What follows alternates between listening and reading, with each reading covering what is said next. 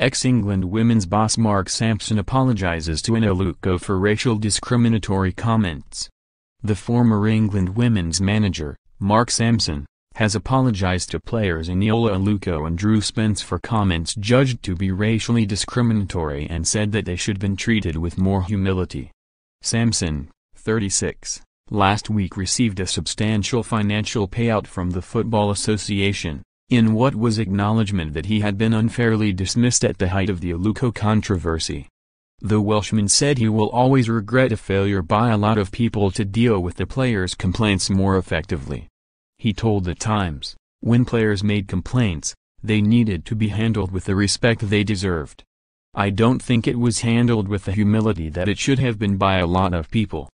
I certainly should have played a much more active role to ensure they were handled more respectfully. That's a big regret I will always have. I believed strongly that the way the team worked, if I had said something that offended anyone, it would have been brought up at the time. I was wrong. Ultimately, 2 players were offended by language I used. For that I apologize to Drew and Eni unreservedly. Sampson was vilified in some quarters, and grew a beard as part of a disguise after his dismissal by the FA over a relationship he had with an 18-year-old reserve team player while manager of the Bristol Ladies team. In 2014, an FA safeguarding panel which had investigated the relationship but concluded Sampson did not pose any risk. Sampson said that he has met Lord Herman Ousley, chairman of the Kick It Out organisation, at the House of Lords, to discuss his own conduct.